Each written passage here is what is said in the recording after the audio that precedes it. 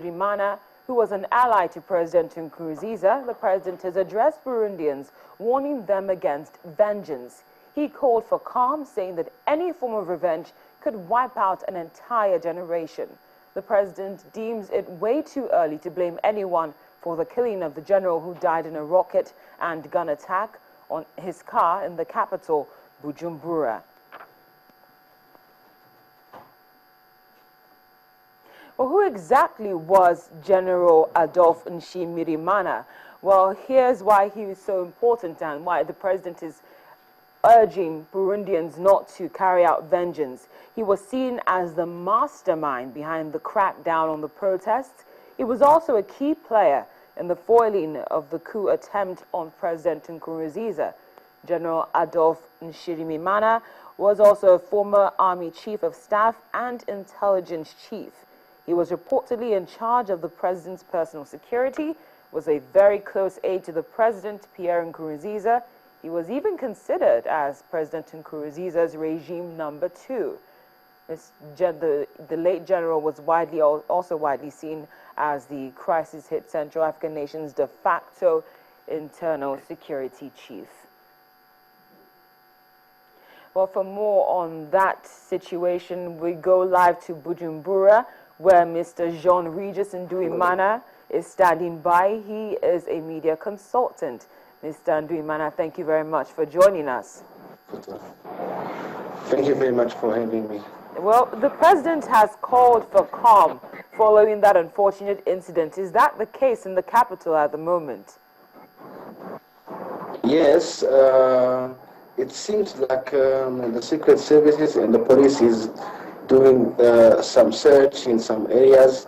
I've been informed that in the south of Burundi there is one who is allegedly one of the driver of the commando team who did the attack has been searched in that area in the south of Bujumbura. But people fear more any repression from the police, like the areas where there is nearby the cream skin and the areas where there is some protesters. So this doesn't make any sense, because whoever did that were like a military or any kind of police guys or any kind guys who were trained to do that job, not any protesters in these areas. Mr. Nduimana, have investigations commenced into this incident? Yes. The president said yesterday he gave police and all agencies 1 week to go on with the investigation and come up with any solution to whatever happened during that assassination. So only 1 week for investigation. Now, how has this affected the outcome of the elections? And by that I mean the formation of the unity government.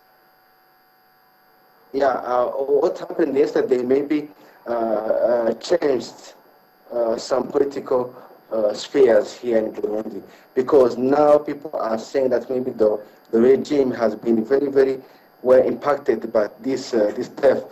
So it will delay whatever political discussion is going on to set up that unity government. And maybe in the following days, in the next 2 days, we will see whatever happen.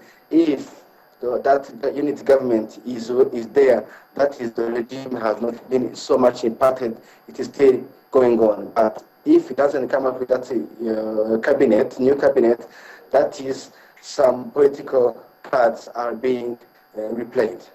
What is the opposition saying about the delay? You know, the opposition has been going with another political game, if I can say so. You know, remember last week they met in Addis Ababa when they came up with a new political platform, and which might have an armed wing. So they are playing another game. So they are not even more concerned with whatever Nkurunziza is doing, as long as he's not coming on the table for dialogue with them who are in exile.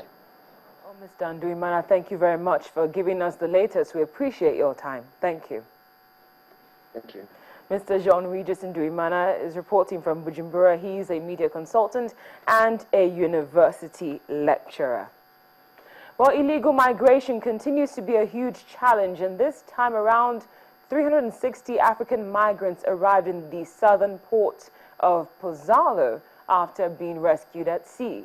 There were some of the 1,800 plucked from 7 overcrowded vessels by the Italian Coast Guard over the weekend.